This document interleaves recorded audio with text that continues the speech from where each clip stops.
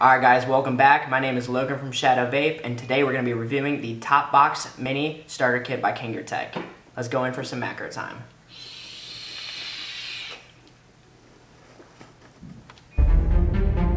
It is abstract.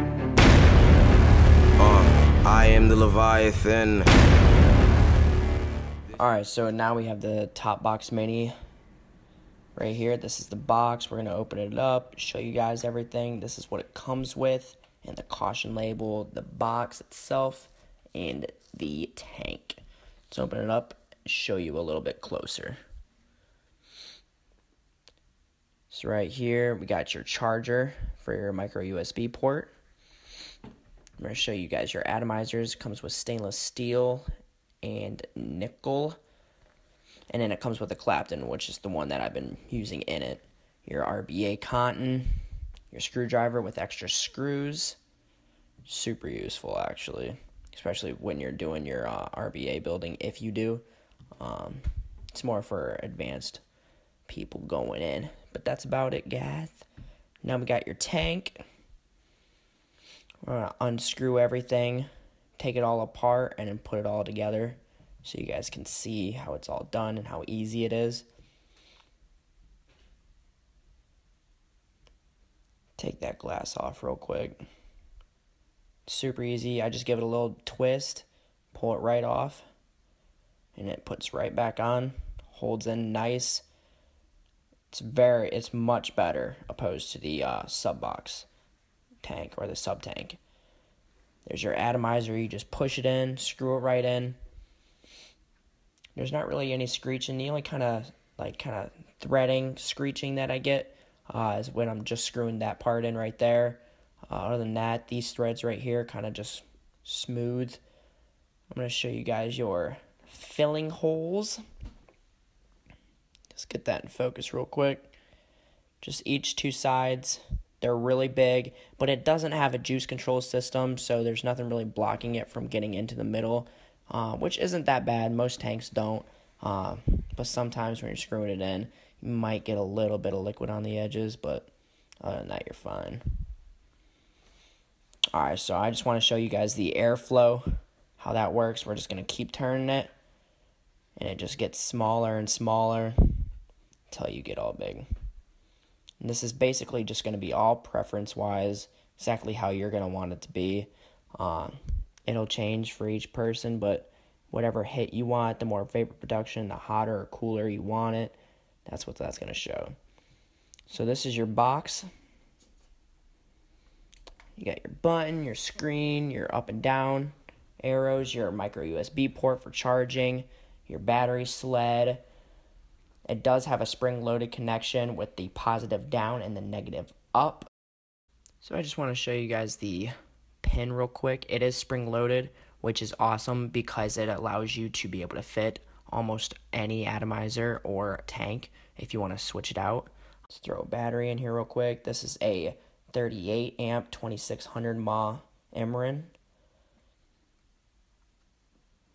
Alright, so I just want to show you guys all the functions really quick.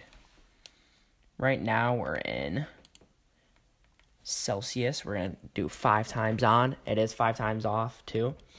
So we'll turn that right back on.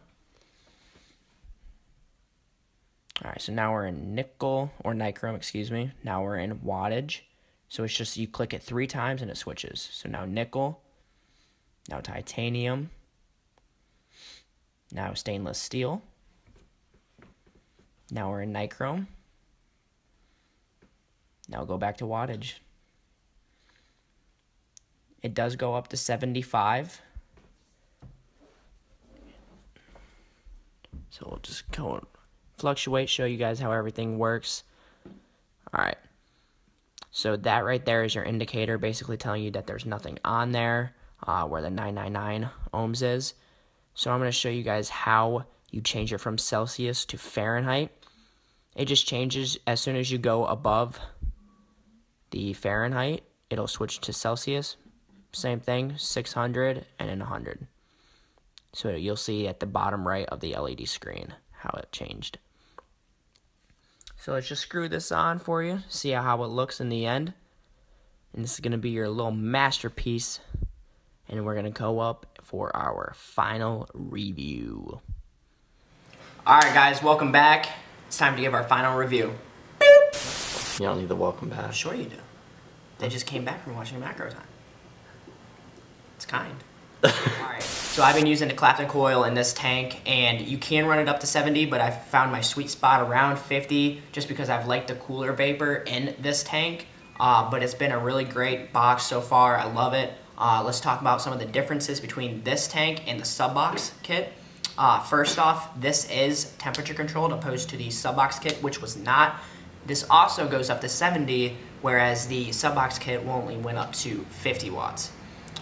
They made a big, really good upgrade with the top fill in this tank, opposed to the other one. It wasn't top fill, you had to fill it from the bottom, which wasn't that bad at all, but top fill is definitely much more of a preferred way to fill.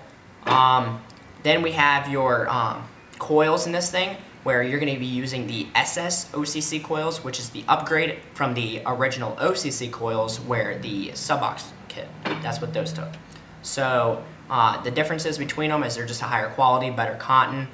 They're rounder opposed to the squared, so they'll fit these. I do believe the OCC coils do fit these, but the ones that you're going to want to use and the preferred vape, the ones that are going to last longer, taste the best, are going to be the SS OCC coil. So overall, this thing has been treating me very, very well. It's an excellent, just really, really good starter kit for someone who's just beginning to vape, or even like moderate to advanced vapors. I've been using it for a while, and I felt perfectly fine using it. It's great overall. Anyone could use it. It's super easy to use.